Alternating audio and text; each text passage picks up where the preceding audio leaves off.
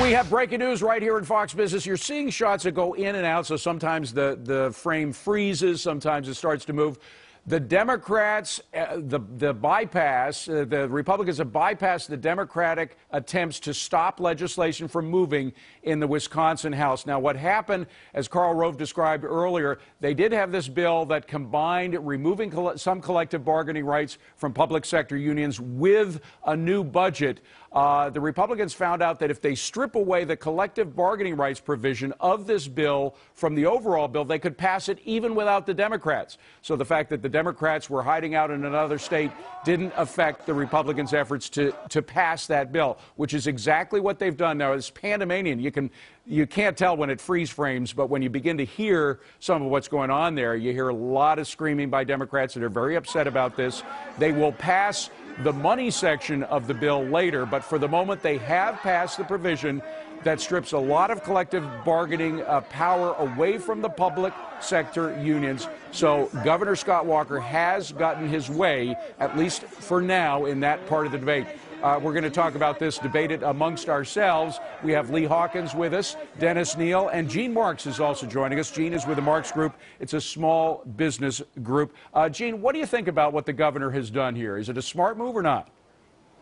The governor himself is making a move that I think really kind of has to be made. I mean, there are a lot of businesses all around the country, as well as in the state of Wisconsin, that are looking to our governments to decrease the deficits and get their kind of budgets under control. So he's doing exactly what he was voted to do. And because he's in there and he's doing what he's doing, I know a lot of people that lost the election are upset, but I think he's just doing what he said he was going to do. Now, Dennis, we've talked about how Mitch Daniels' approval rating went down after he essentially did the same thing with just a stroke of the pen, by the way. He didn't even have to worry about a legislature. But eventually, the state improved its finances. His approval rating went up. Will the same happen here? Yeah, I think it will, just like Chris Christie. You know, at first maybe go down because of tough measures, but then you end up benefiting from it. Although the only three questions I have in this move, David, are, couldn't they have just done this right away 3 weeks ago and not gone through all of this? Oh, my gosh, of course, we wouldn't have had anywhere near as much fun in the meeting. And in Congress, they removed money to stop something from getting done, like Obamacare getting imposed. All right, well, we'll talk about it. Let's stick on Wisconsin, though, Lee. The fact is that right now the governor got what he wants, and the question is whether the Wisconsin people got what they want.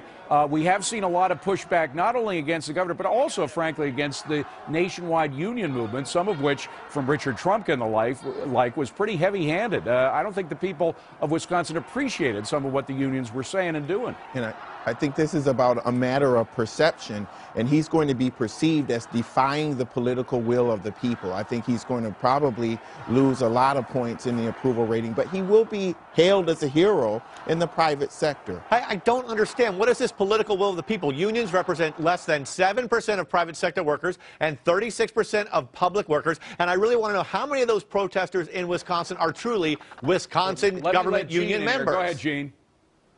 You know, I just have to say that, you know, the entire country is watching what's going on. It's not a matter of just Wisconsin's budget. It's a matter of the entire federal budget as well. I mean, he's taken a stand, like other governors, like Governor Christie as well, to try and get spending under control. So the business community is watching what's happening as well all around the country.